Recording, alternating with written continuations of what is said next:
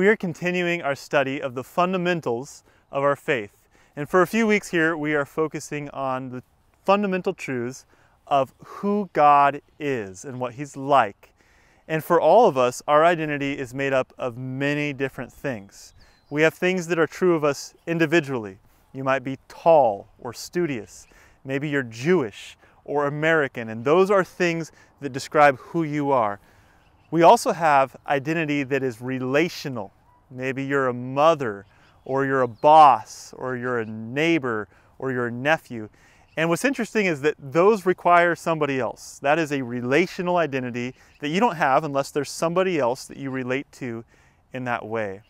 And God reveals Himself with both individual identity and relational identity. Individually, He's holy, He's eternal, He is perfect, and He also reveals Himself relationally as our Father.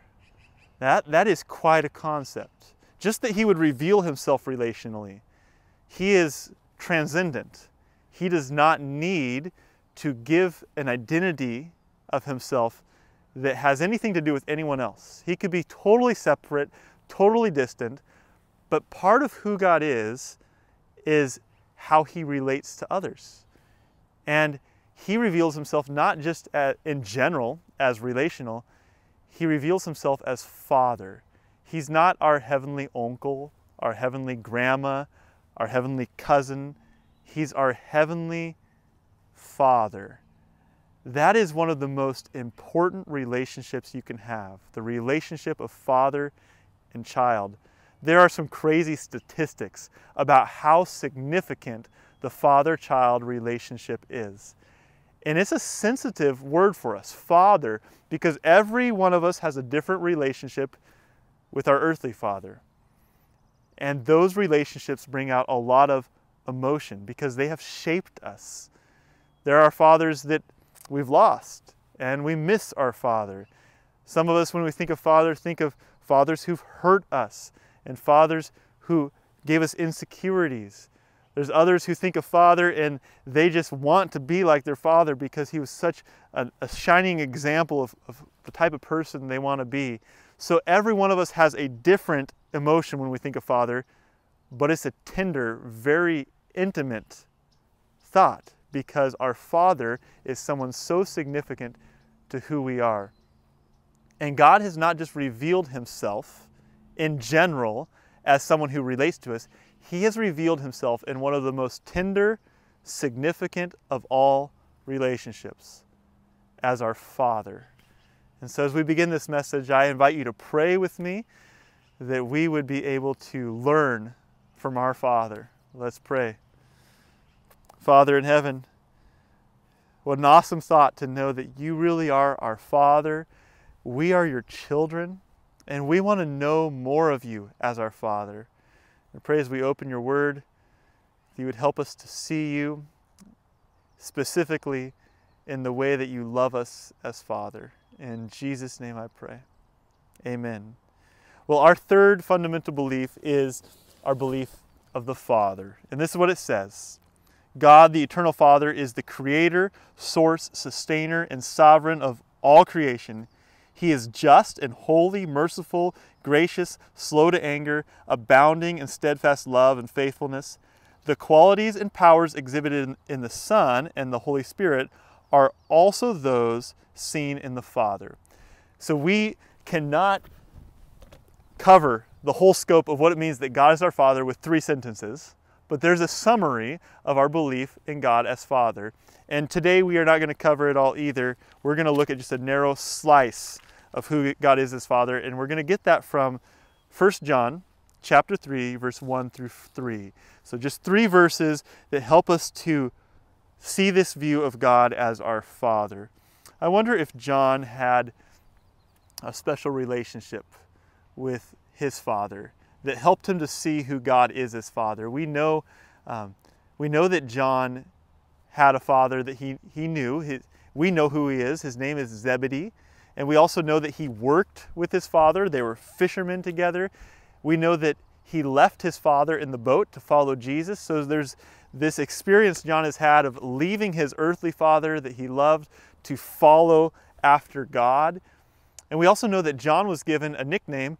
He was one of the sons of thunder. So he was actually given a name. People referred to him in his relational connection to a father. You are the son of thunder.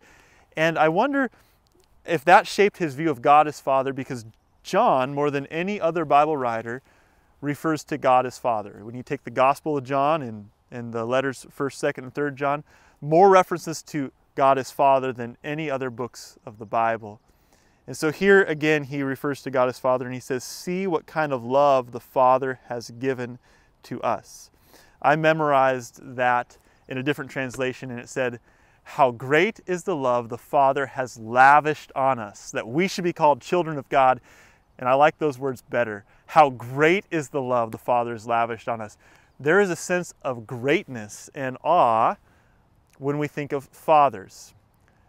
My kids think I can do anything. There's no one who thinks higher of my ability than my kids. And they're young, and one day they'll learn I can't do anything. But I think that it's more than ignorance that causes a child to view their father as great. Of course, there's this child ignorance, but I think also that God put into the heart of a child an admiration. They look up to their father in a way to help us understand the greatness of who God is.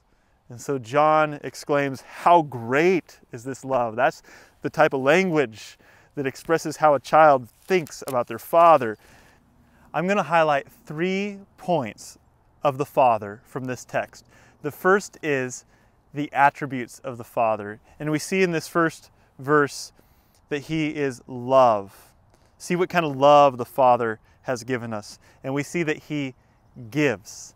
Now, when we talk about the attributes of the Father, we are not saying that those are distinct from the Son or the Spirit. It is not that God is love and Jesus is not. And we sing about this, that Jesus loves me. This I know, for the Bible tells me so. Jesus is love too. And then that third sentence of our fundamental belief, it said that the qualities and powers exhibited in the Son and the Holy Spirit are also those of the Father. So these attributes are not separate from the Son and Spirit, but they are especially seen in the Father. We have a special kind of fatherly love that we see in God, and a generous giving that we see from God. So let's think about this love. The Bible says that God is love in this book, 1 John chapter 4, verse 8. God is love. That refers to all of them, but to the Father in particular. John, who writes much about the Father, chapter 16, verse 26 and 27, says this. I love this picture of the Father. It says, I do not say that I will ask the Father on your behalf, for the Father himself loves you. So this is Jesus talking, and he says, I could ask the Father, but the Father himself loves you. This is an important picture of the Father because sometimes we think of the Son as the cuddly part of God. But in that God is this, the Father is this stern judge, and that Jesus is the go-between. And it's true, there's only one way to the Father, and it's through the Son. So he is our mediator, but it's not because the Father doesn't love. The Father himself loves you. It's important for the child to know that the Father doesn't have to be filtered. He loves his children. In the story of the prodigal son, we see a father who has reckless, awesome love for his son. He runs after him. This is the heart of the Father. He is love. And that love leads him to give. We see this in John 3:16. Here again is John teaching us of who the Father is. And he says, God so loved the world that he gave. What did love motivate the Father to do? Give.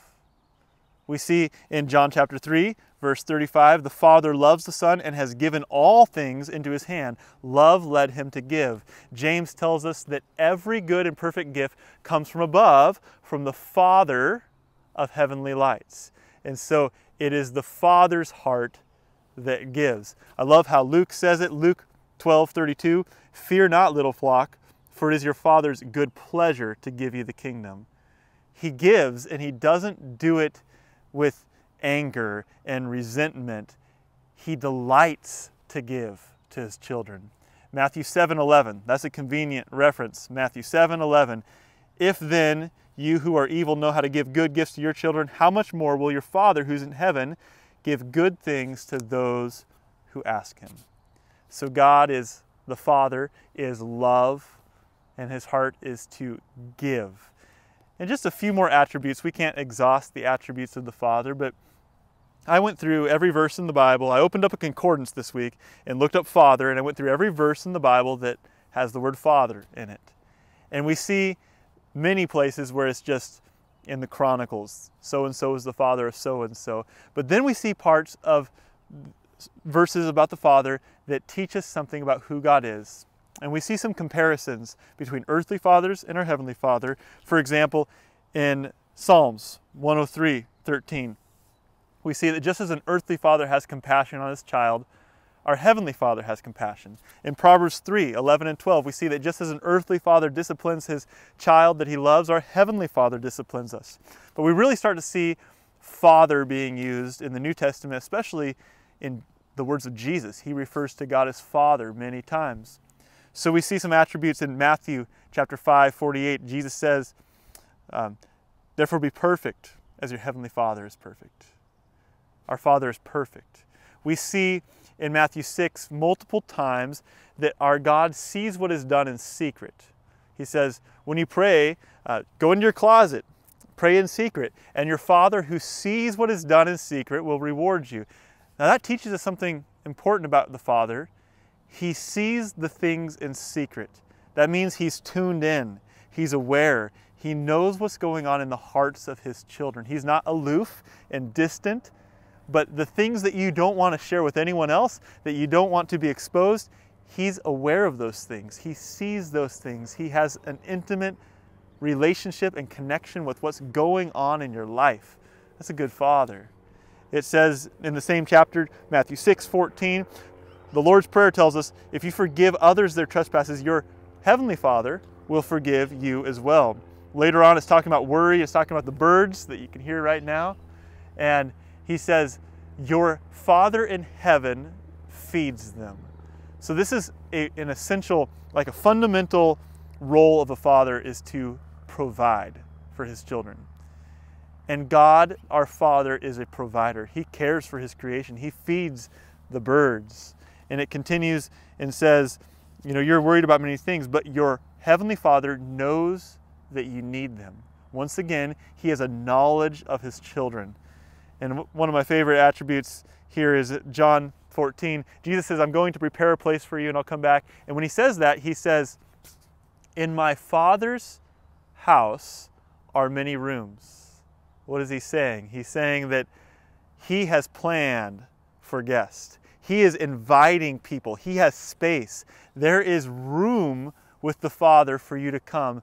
In his house are many rooms. And so we see a heart of the Father who wants us to come to him, who has a place for us of belonging.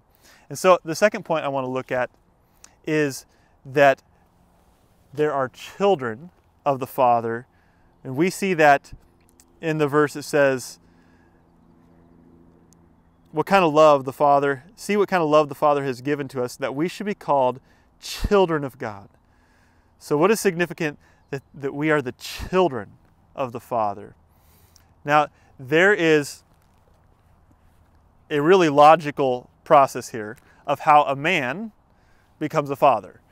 If there's a husband and wife, and the wife walks in the room and says, you're going to be a father, she's not making an announcement about the man so much. Nothing has changed about the man.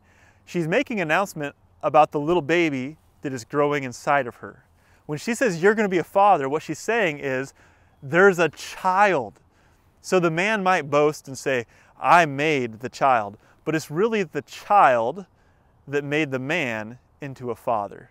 You can't be a father without a child. You can be a man without a child, but to be a father, you have to have a child.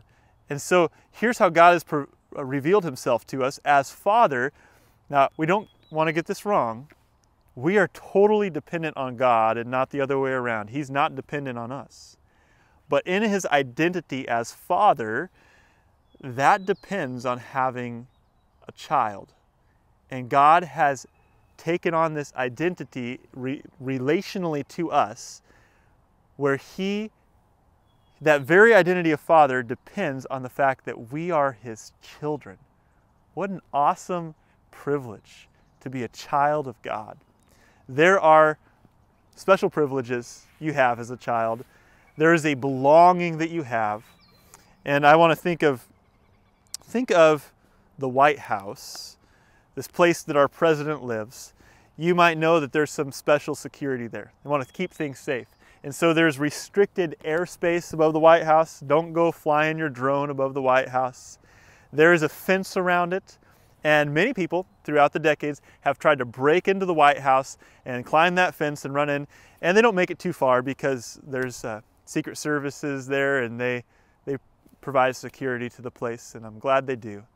But there's a group of kids who were able to get into the White House and they didn't get stopped. No one pushed them out. They were able to get into the White House and they were able to live in that place like it was their own house. They were playing in there, running in there, sliding down the banister. Even stories say that they were able to access the president and wrestle with him, ride on his shoulders, swing from the rafters. And there's people looking saying, how, these people plan how to intrude into the White House and they climb the fence and they can't make it any further. But here's these children who make it in. In fact, they brought their animals into the White House. They brought a pony into the White House. They brought this goat that would pull a cart. And stories say that they would even sometimes come in and interrupt an important meeting the president had, and they wouldn't be rebuked or sent away. And the difference between the man who hops the fence and runs across the yard and gets tackled and the children who were there playing in the White House is that their father was Abraham Lincoln, President of the United States. See, it makes a difference who our father is. There are certain rights and privileges and opportunities we have just because of who our father is. Maybe you grew up with friends who had rich fathers, or opportunities because of the type of work their father did. We have the most privileged position to literally be the children of the Heavenly Father, creator of the universe. There should be a wonderful sense of belonging, that we don't have to intrude. We are welcomed here. We can live out our lives being approved because we are his children. So when it says, look what kind of love the Father has given to us, that we should be called children of God, what that tells us is that in the very identity of God, there is a place for us to belong. We are children of God. Now, as I went through that study, through every verse in the Bible that has the word Father, I noticed that there was not a lot of references to God as Father at the beginning of the Bible. This concept of God as Father is just kind of quiet, and then it gains traction throughout Scripture. But one of the earliest places that it shows up is in covenant language. Now, God is a covenant-making, covenant-keeping God. There's covenants he makes in the Old Testament, and we don't really understand the New Testament unless we understand the promises he's made in relationship to us. There's a book I've been reading by Ty Gibson called The Sonship of God, and it traces the covenants that God has made and how there's always been a Son of God. There's been a Son of God in Adam, a Son of God in David, and all the way through, so that the Son of God, Jesus, came to the very race and line of the other sons of God and redeemed that race. And so the ministry of Christ is in fulfillment of the covenant promises of God. Now you could take and write that same book about the Father, the fatherhood of God, because we understand the fatherhood of God through the covenant of God. Here is Father appearing in covenant language with Abraham. Genesis chapter 17, verse 4 and 5. Behold, my covenant is with you, and you shall be the father of a multitude of nations. No longer shall your name be called Abram, because your name but your name shall be Abraham, for you have been made the father of many nations. Literally, Abraham, the word means father of multitudes. And here it says, my covenant is with you. What does that mean? It means part of the covenant of God is that he's covenanted and promised to be a father to his people. He provides a father here in Abraham. So the father role of God is his promise to humanity, his covenant with us. When we think of being his children, we should think of a promise-keeping God who is guaranteeing that we will have a fatherly role as we approach him. That covenant language is continued. You know, God was always faithful to the covenant, but the people never were. And so they went into slavery and they come out. And then they want a king. And God didn't want them to have a king, but they get Saul, then they get David, and then they get David's son, Solomon. And this is in 2 Samuel 7:14. God says to David about his son Solomon. All right, so this is God speaking to David about Solomon. I will be to him a father, and he shall be to me a son. So here he is going through the history of his people and saying, in covenant faithfulness, I'm going to be a father to my people. Now, they were unfaithful, God was faithful, and we see the term father appearing a whole lot more when we get to the prophets. Isaiah, Jeremiah, Malachi, these books bring out the fatherhood of God.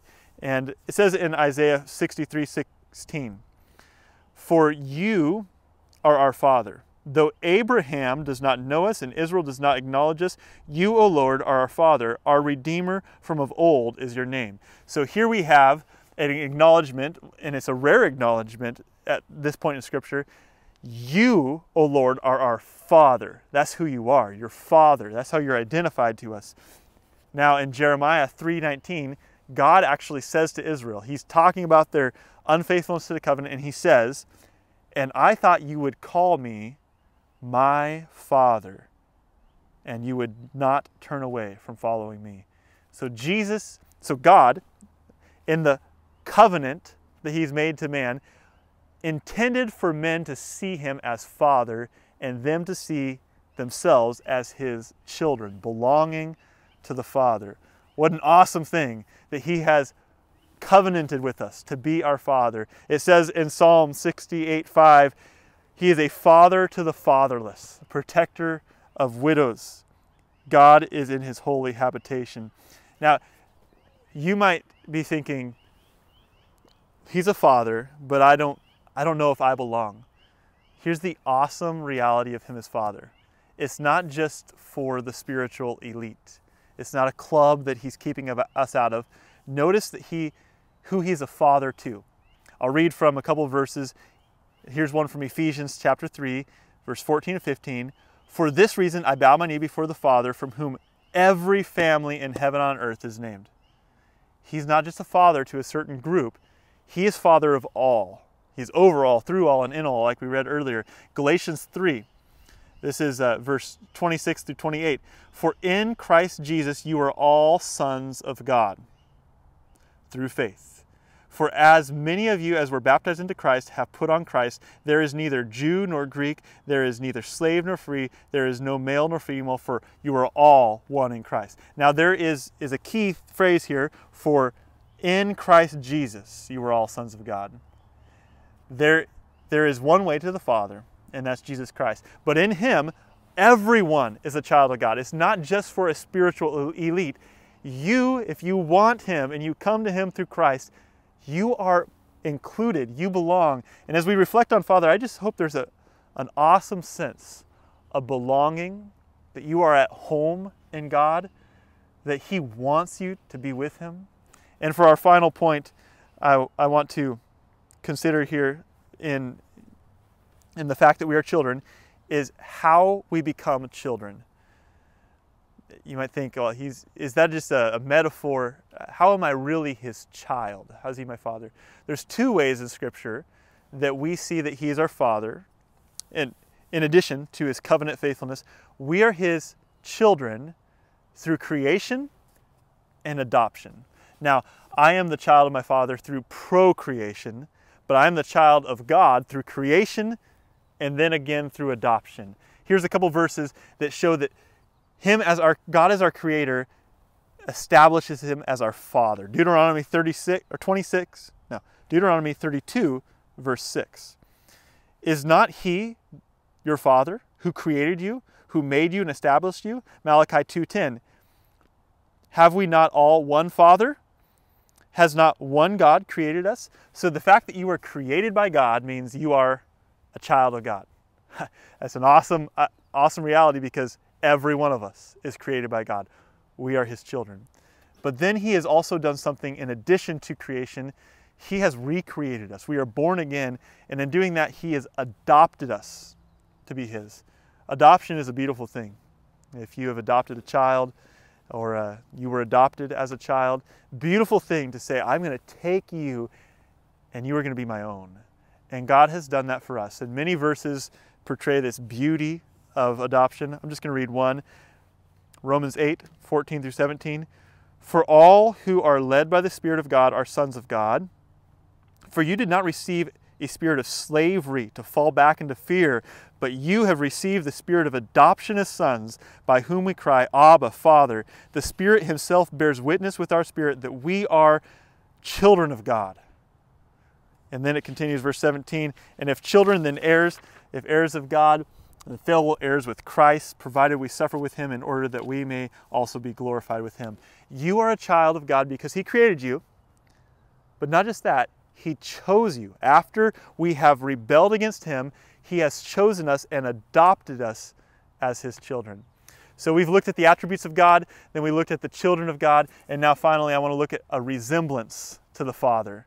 Here's our resemblance to the Father. We see this in verse 2 and 3, that there should be, naturally, a resemblance of the child to the Father. Verse 2 says, Beloved, we are God's children now, and what we will be has not yet appeared, but we know that when he appears, we shall be like him, because we shall see him as he is.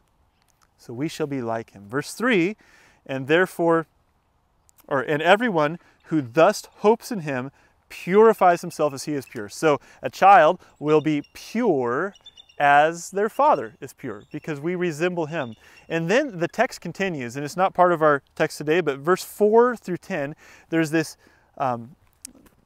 section of scripture that is kind of troubling, because it says, if you're a child of God, you should not keep on sinning, because your father is not a sinner. He's perfect, and therefore the children shouldn't keep on sinning. And there can be a bit of judgment and some guilt as you read that. There's also an awesome promise in that, because as God's children, we're going to become more and more like him. Now we can read that through the lens of guilt that we're not good enough, or we can read it through the lens of saying, because I am truly his child through creation and adoption, I'm going to grow to resemble my Father, and I'm going to overcome these things in my life that I don't want in my life. And so we see some of that language in verse 9. No one born of God makes a practice of sinning, for God's seed abides in him, and he cannot keep on sinning because he has been born of God. So his seed abides in him. That means the DNA of the Father is in the child. His seed is in us. And then it says in verse 10, by this it is evident who are the children of God. So here's what makes it evident who are the children of God and who are the children of the devil. Whoever does not practice righteousness is not of God, nor is the one who does not love his brother. So once again, we can feel guilt on that, or we can say there's a resemblance between father and child, and God is love, and God is not sin. He's perfect, and I'm going to grow to be like that as a child of God. I keep focusing on my Father, and that's the type of thing I'm going to see in my life. Such a natural thought that the child resembles a father. I don't look exactly like my father, but there's a whole lot of resemblance. I stand like my father. I put my hand in my pocket like my father. We'll be in a conversation together, and we'll say the same exact words at the same exact time, because I have grown to resemble my Father. In fact, if two people come to you and look nothing alike, and one is a father and one is a child, you say, no way, he's not the father. You know, if one is, say the son is large, and maybe his skin is dark and his hair is dark, and the father is this little man and his light skin and light hair, you look and you say, he can't be your father. You don't look alike, right? And that's the spiritual case that Scripture is making, is that as children of God, we have an awesome privilege of growing to resemble the character of our Father. So it says in Ephesians chapter 5, verse 1, it says, therefore be imitators of God. Well, that sounds really hard. How do I imitate God? And it continues and it says, as beloved children. You can be an imitator of God because you're a child of God. As a child, you will start looking like your Father. Therefore, be imitators of God as beloved children. There's a conversation that Jesus has in John chapter 8. And there's a group of people there who say that Abraham is their father. But Jesus says to them, if Abraham was your father, you would do the things Abraham did. So they're exposed, and he exposes them as not really being children of Abraham. So they say, what are you talking about? We have one Father and he's God. So they're trying a different approach. God is our Father. And you know, if God were your Father, you'd do the things that God does. But then Jesus says to them, your father is the devil, because you do the things the devil does. So we see something about who our Father is by the way we live. We can feel guilt on that. Or we can come to our Father and say, I want to look like you. You're beautiful. And I want to resemble the character of my Father. And so those are our 3 points today. The attributes of the Father. He is a good Father. He is beautiful. He is love. He is a giver. And we see the children of our Father, that we have a privileged position of belonging to our Father.